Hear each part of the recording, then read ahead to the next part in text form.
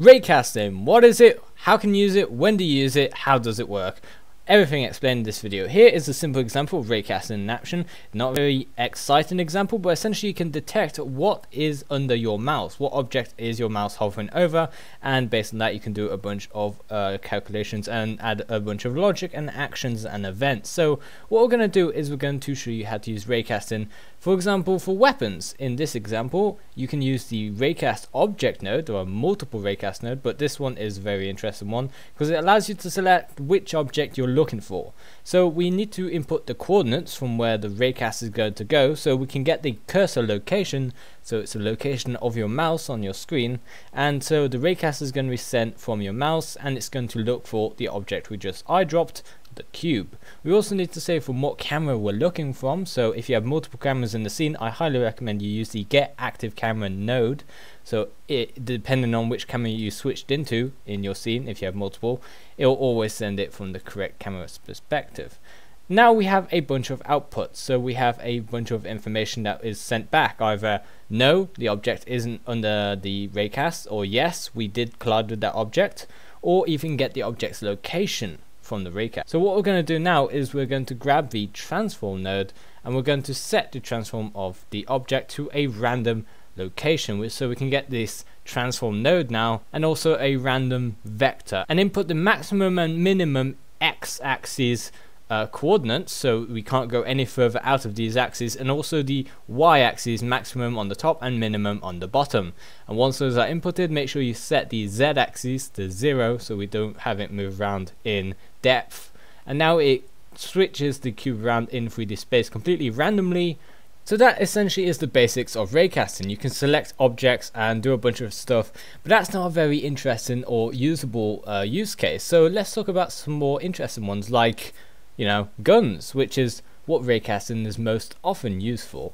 As you just seen, the raycast node allows you to select which object you're looking for, but what if you're not looking for a specific object? What if you have a category of objects in your scene that are shootable, for example, or breakable? Well, you can use arrays. We can use the raycast object node with the array object socket, so we can, instead of selecting a single object, select an array of objects, so we can get the array object node and select all the different objects we want.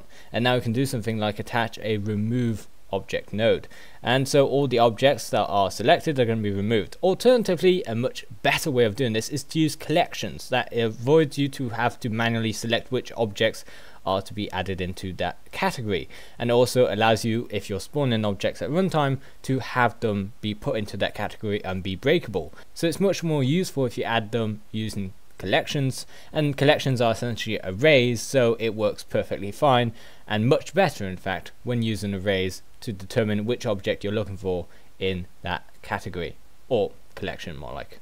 But obviously, since our mouse is locked on our camera, we're still using the same method of getting the mouse's position, because the cursor's location will always be in the center because it's locked and hidden, and that's perfect for an FPS game. So anywhere you point, as in the middle of your screen, is where you're going to shoot.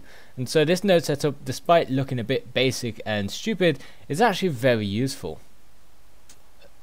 However, there are a lot more possibilities with the raycast closest object node than actually just detecting objects within a collection or an array, because, like the name suggests, we can actually raycast to the closest object that is in that list. For example, if we have our array object node attached to the array objects, then that list will actually be used as a way to determine which object is closest to where we're clicking. If we click over here, this object is obviously closest, so what we're going to do is get the object's location, and the object will be the one that is closest, and plug that into the transform node and spawn an object with that transform plugged in. So we're going to get the location of the closest object and spawn a different object to that one's location.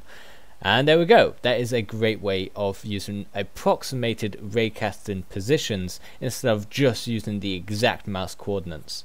Also, we have a raycast node. Now this node is completely different from the other two that we just showed, because this node allows you to control the beginning and the end of the raycast. Previously, we've only been able to control where the raycast comes from, and previously we just set it to be from the mouse coordinates. But this one means you can actually control where the raycast ends, and to do that we can actually just get the object's location. So by getting the object location node, we can actually eyedrop whichever object we want to select, for example object number 1 in this case, duplicate that node and select object number 2 and then plug it into the bottom. So the raycast is going to go between those two objects. We can grab an onUpdate node, so this will happen every update, and what is going to happen is we're going to remove the object that collides between these two objects. Like a laser, if you like, a raycast laser.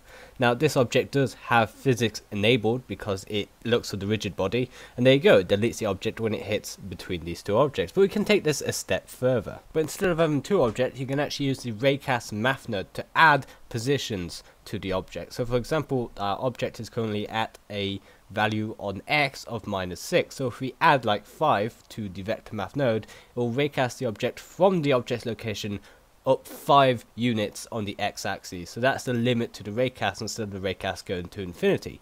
And as you can see, we have a bunch of objects up here, and it's going to remove all the ones it can. And as you can see, it's going to add 5 units, and that's how far the raycast will go. It's a great way of limiting things for things like bullets, so the objects don't go to infinity. And that's it for this video. Thank you so much for watching this very important video on raycasting. This is extremely important for you interacting with 3D elements on screen, whether it be 3D UI or buttons on screen or anything you want, even bullets and stuff like that. That's what's commonly used for. This is a very important video. It took me a little while to make, so thank you for your patience. I'm sorry for the lousy upload schedule recently, but it's the holiday, so who cares. Once again, there are a couple nodes in this video, 2 nodes that I haven't actually covered in detail in this video because they're a little more specific to different situations, such as the convex cast node, which is a very specific node that I'm going to cover in a separate video on its own because it requires very specific situations to be used in. Thanks for watching, and I hope I'll see you again someday.